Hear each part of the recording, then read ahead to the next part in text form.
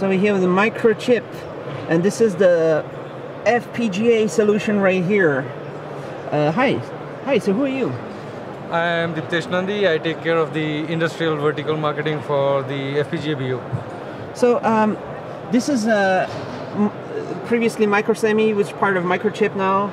Yes. FPGA solution, what is this? Well, what we are demonstrating over here is a splash kit. It is a limited feature set evaluation kit using which you can evaluate various functions of our next generation, the current generation FPGA called PolarFire. The demo that we are showing over here is essentially a deep learning demo. What we are trying to show is a tiny YOLO algorithm that is running on the PolarFire FPGA, and the hardware platform that we are using is the PolarFire Splash Kit. So you're doing deep learning on the chip, but it's not a high power consumption, or? Right.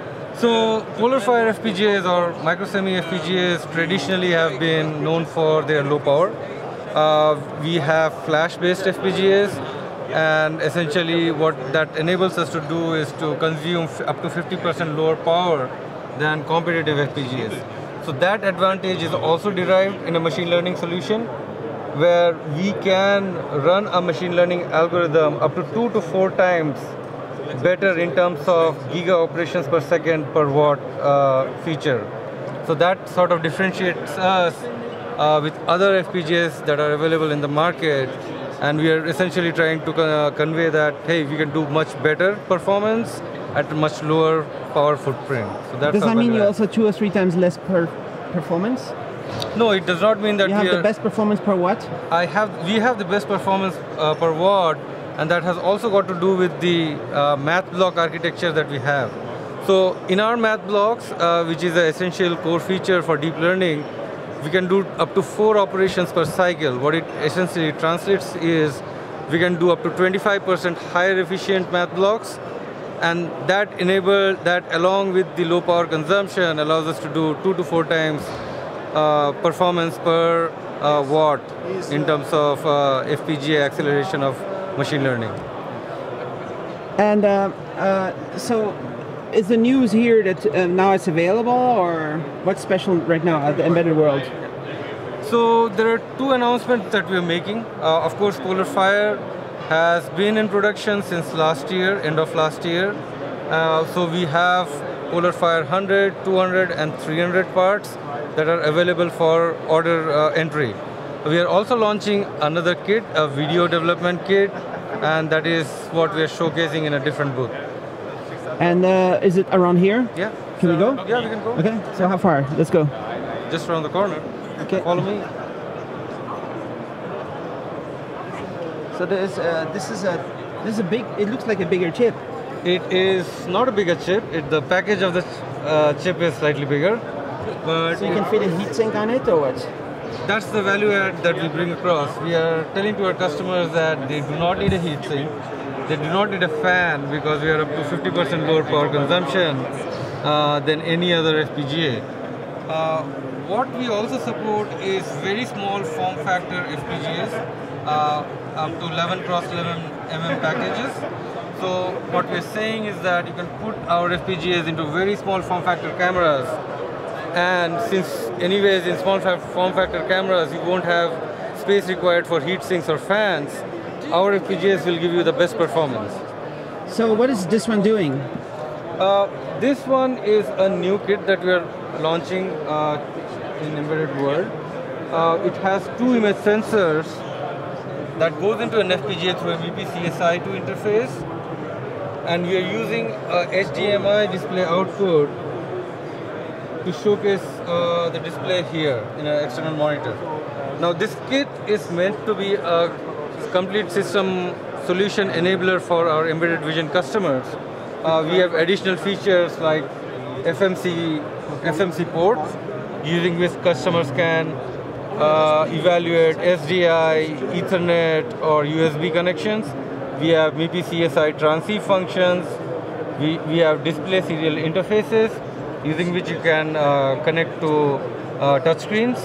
And we also have HDMI 2 ports which does not use any external PHY, so the PolarFire can directly drive HDMI 2.0 solutions all in one chip. So essentially, for any vision customer, if you provide this kind of a hardware platform, they will be able to design and develop and evaluate PolarFire's performance in such kind of applications. What is the market? What is this market? This market is spread across verticals. In the consumer segment, you have camera manufacturers, frame grabber manufacturers. In the industrial market, you have industrial machine vision camera manufacturers and frame grabbers. In aerospace and defense, this can be audio and AR or VR headset or a binocular manufacturer. So this has application across verticals. This has applications across different kind of applications. And there's an ARM logo on this. There's an ARM logo on the chip. So that means there's what kind of ARM is running here? So we have a soft core ARM that we support. Soft core? Soft core means the PolarFire does not have a hard CPU, hard controller inside. So we run a soft core ARM Cortex M1 along with RISC-V soft core. So we support both the different types of processors for embedded design. M3 you mean, or? It's M1. M1? Yeah. Soft. How does it run? Like just on the FPGA? Yeah, it runs on the FPGA, right? To do whatever ARM software you want. You can do whatever ARM software you want with ARM Cortex M. But then over there you're talking about a RISC-V implementation? Mm-hmm. So how is it going to be different?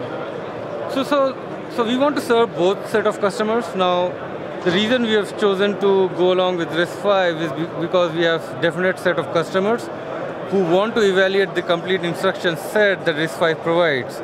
Now, if we partner with RISC-V, then they can do deep sensing of our instruction set and they can be absolutely assured that the instruction set they're getting is applicable for safety critical applications. Now there are other set of customers who develop very small core RISC-V, they need very small core RISC-V implementations. They might not need extra features that ARM provides, but moving into a RISC-V, they can change the architecture without having to pay a lot of architectural licensing fees.